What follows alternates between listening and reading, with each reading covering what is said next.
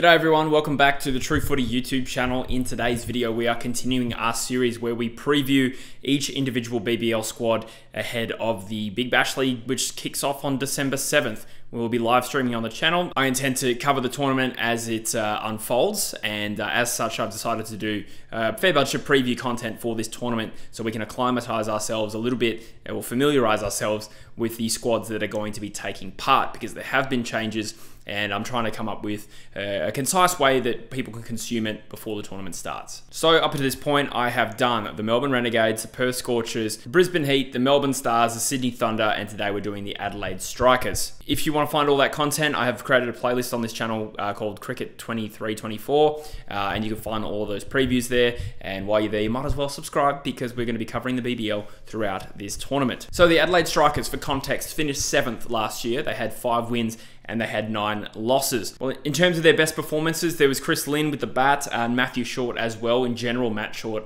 as a all-round option was fantastic last year. Lynn averaged 41.6 at a strike rate of 141. So a very typical impact from Chris Lynn, as we can expect. And they also had a couple of bowlers in Wes Agar and Henry Thornton, I thought, really make a name for themselves, well, really ever since they bowled out the Sydney Thunder for 15, which was unreal. In general, though, it kind of felt like there was a little bit too much left to too few, especially when Rashid Khan, who probably didn't have his usual impact, he still keeps the run rate down. He was unavailable at the back end of that tournament, and if you've been following the BBL news up to this point, you know that Rashid Khan is not available at all for this tournament. So on that note, let's talk about the squads, and I'll flash them up on the screen here again for you. They're relatively updated, but in terms of the new players, we've got Darcy Short joining from the Hobart Hurricanes after a patchy season last year. Brendan Doggett joins from the Sydney Thunder. James Basley from the Brisbane Heat. Jamie Overton is their England signing, as is David Payne, who played for the Scorchers last year with a degree of success. In terms of players that have left the squad, Peter Siddle has joined the Melbourne Renegades. They also lost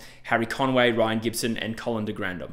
As I said as well, Rashid Khan, unfortunately, despite getting retained with pick 1 of the BBL draft, he's pulled out because he has a back surgery that's going to rule him out for the entire tournament as well. Now, the Strikers do have 2 absolute guns in Alex Carey and Travis Head, who would normally be big impact players in this upcoming tournament, but they can probably expect not to see either, if any at all, in this particular year, because it's going to be test duties, of course, with the Pakistan series, and the West Indies series is a little bit later than that. So I'm going to try and give you the best 11 that I possibly can muster from this particular squad, but I have left out those players in Alex Carey and Travis Head because it's a little redundant. So I've got the Short brothers opening the batting. I know they're not actually brothers. Matthew Short and Darcy Short, which on talent and potential, I know Darcy Short didn't have a great season last year, but he is a big hitter. And Chris Lynn at first drop. So as a top 3, like I said, on talent, it stacks up very well. Then there's Adam Hose, James Basley, Jamie Overton, and Nielsen as their keeper, rounding out the top 7. So probably 2 bowling options genuinely in that, in Overton and Darcy Short, perhaps. In the absence of Rashid Khan, Cameron Boyce probably becomes their chosen spin bowling option, their frontliner. There's also Ben Menenti as well in reserve, but I went for Boyce.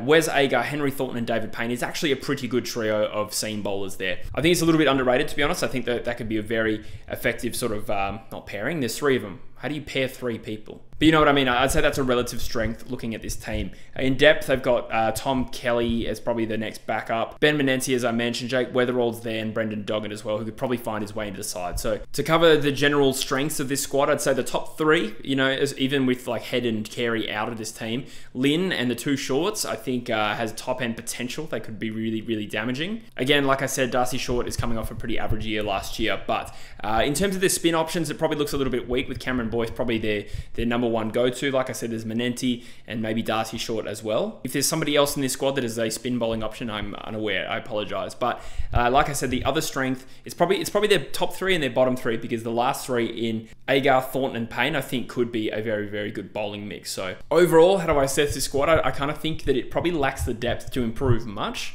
Compared to some of the other squads that I've run through in doing these analyses, is that I think the batting depth doesn't really quite stack up against those other squads. I do think that bowling combo's there, and we know that they can be dangerous. So look what happened to the Sydney Thunder a while back. But you can't help but feel for them as well. You know, like when they have a pick 1 retention bid on Rashid Khan, he's not even available. Their hands were tied a little bit there. That being said, as I said before, he didn't take a lot of wickets last year, but the economy rate and the building pressure on batsmen, I think, is something that they'll miss. So to offer an overall prediction of the Adelaide Strikers in this particular tournament, I think they are a genuine contender to come last, to be honest. Now, I will preface this by saying I'm not a cricket expert. I'm not a footy expert either, but I do know a lot more about footy than I do cricket. So I'm just having a crack here. The point of this video is to map out what their squad looks like. And as always, I'll be open to your suggestions as well. But having done, a bit of work into this, I think the Adelaide Strikers have one of the weakest squads going into this tournament with some really good individuals. So little bits of this 11 I think are really good, but they're going to rely a little bit on luck to really compete this year. So bottom 2 is probably my prediction. But anyway, guys, that is my crack at previewing this particular team. As I said, I'm still getting a feel for all these teams, and I can't wait for the BBL to actually kick off on December 7th. So I hope to have you guys with me. As I said, let me know in the comments what you agree with and disagree with and what your prediction is for the Strikers. And for now, I will see you in the next video. Cheers.